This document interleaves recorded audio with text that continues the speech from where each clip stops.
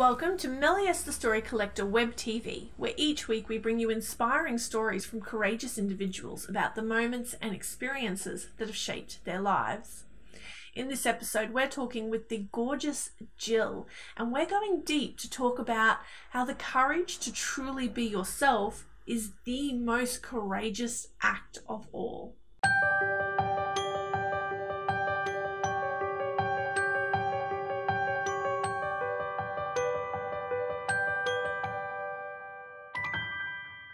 For the longest time, I felt that things were my fault, that if things didn't go right in my life, it was something that I had done. And if people were mean to me, that it was something that I had provoked them to do. And recently I've realized it's almost like I've been let off the hook, because I've just come to understand that the way people act, the things that they say and do, are actually nothing to do with me. And even their opinions of me are nothing to do with me. And when somebody is being unkind, it's because of stuff that's happened to them in the past, or their thoughts, or whatever's going on for them in that time. And so I have been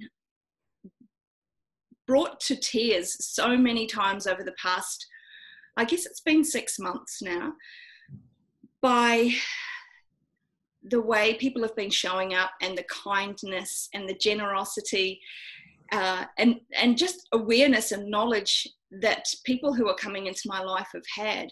And I think that, and you and I have known each other a few years now, I think that I had to go through so many things to learn that life doesn't have to be a struggle. Life doesn't have to be hard. And so what I hope by sharing some of the stories of things that have happened is that other people who may be in it right now, sort of wading through the mud, please know that it does get better, and that you can get through this, and you've totally got this, and that things change really quickly.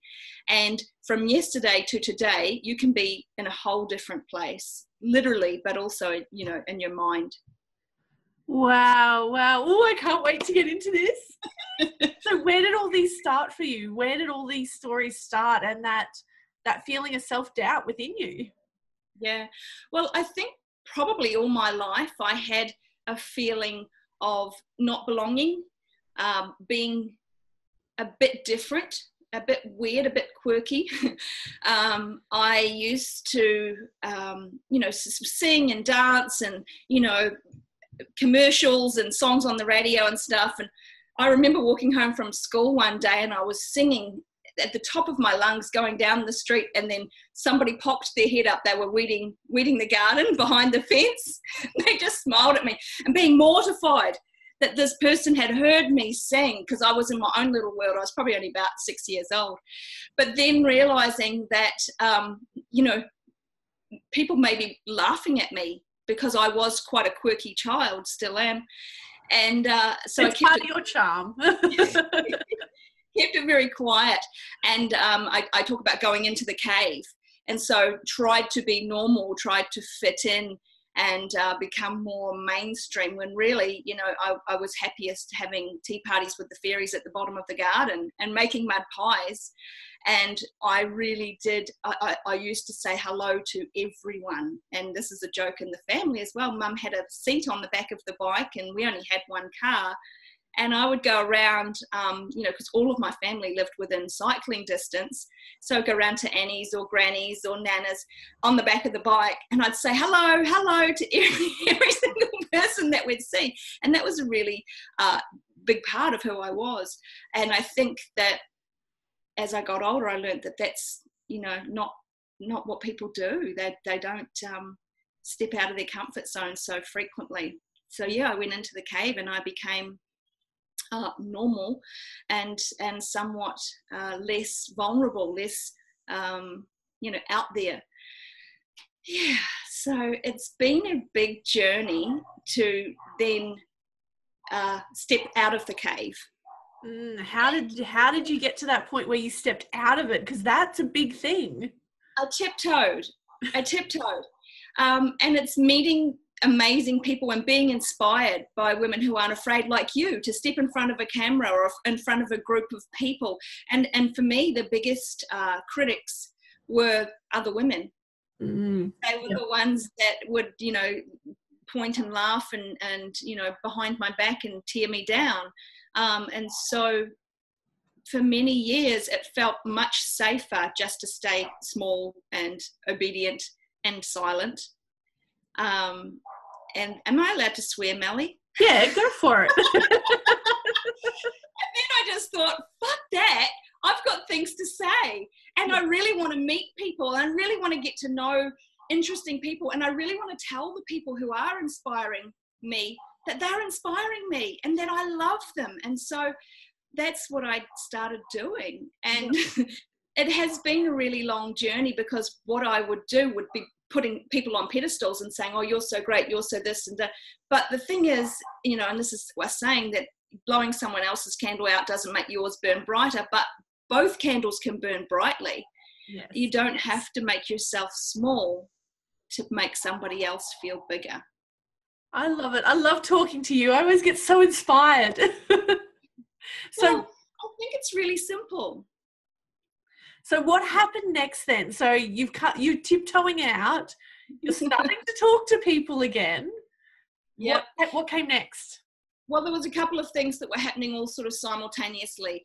So this is 6 years ago. I was new in the country. I had moved to Australia from America, and newly married and pregnant. And I thought, I know that after I have babies, I have a tendency to withdraw and, you know, sit on the couch and eat chips. And I thought, that's not going to serve me or the rest of the family. So I really need to put myself out there. And so I started a red tent and facilitating women's circles, which was really scary, because, you know, who was I to do these kinds of things when there was probably people that knew so much more, and I wasn't from here. So I started doing that, and really I just kept going. I didn't stop. And I think consistency is key. And I am fairly methodical in my behaviors and patterns. And so just not quitting. And even though, and I've spoken to you about this before, that little voice inside my head was saying, you know, who do you think you are?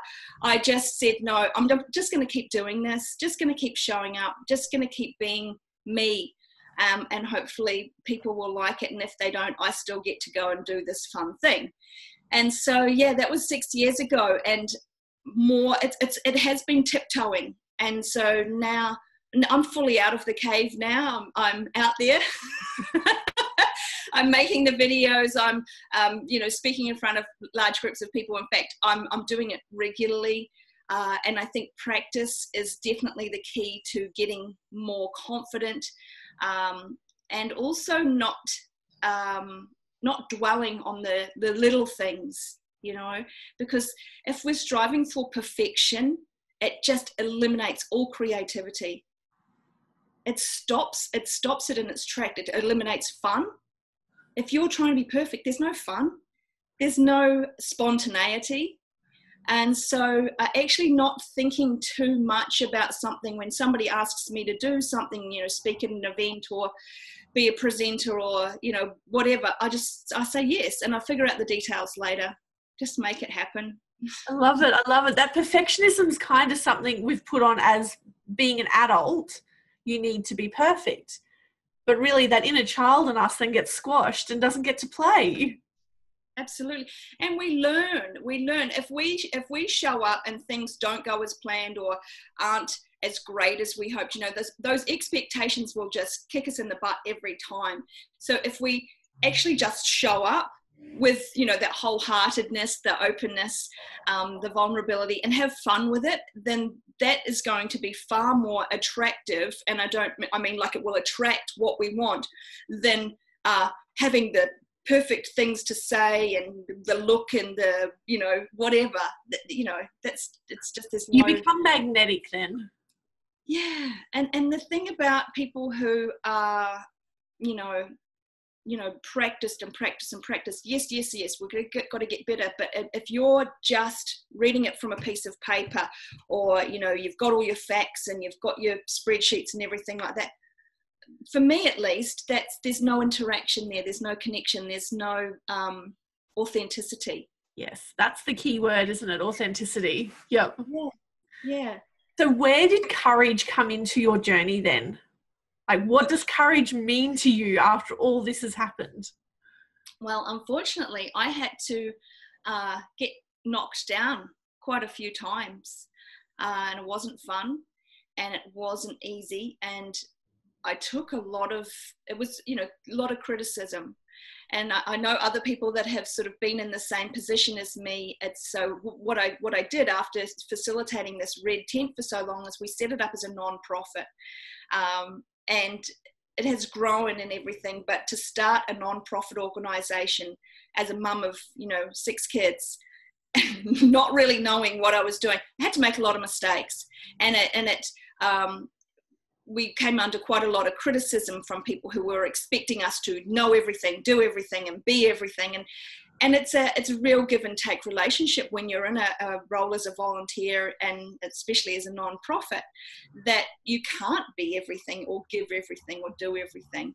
And so getting knocked down several times and receiving a lot of criticism from people who probably had never been in the situation that I was in, made me then take a few steps outside of myself and go, actually, you're doing the best you can with the knowledge that you have in the time that you're in right now.